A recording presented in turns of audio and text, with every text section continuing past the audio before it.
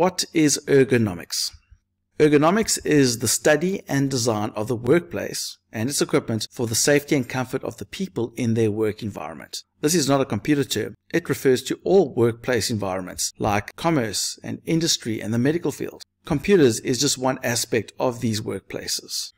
Let's say you are using this keyboard. When you put your hands on the keyboard, you notice that in order to use it properly, you have to tilt your hands a little bit inwards. Now this can cause strain on your wrists, and by using this keyboard for long periods of time could cause injury. Rather use an ergonomically designed keyboard where you can see that the placement of your hands fits naturally. It's designed to follow the natural flow of your body. This puts less strain on your wrists and therefore less likely to cause injury. But ergonomics is not just about well-designed devices. There are also practices you can use where you can be safe in your work environment. For example, don't slouch at a computer. Make sure that you sit up so that you don't strain your back. However, your computer monitor shouldn't be at an angle where you are tilting your head all the time. That's also not good for your neck. So therefore, make sure that you are sitting up straight and that the monitor is a suitable distance and angle for you to see it without putting strain on your body.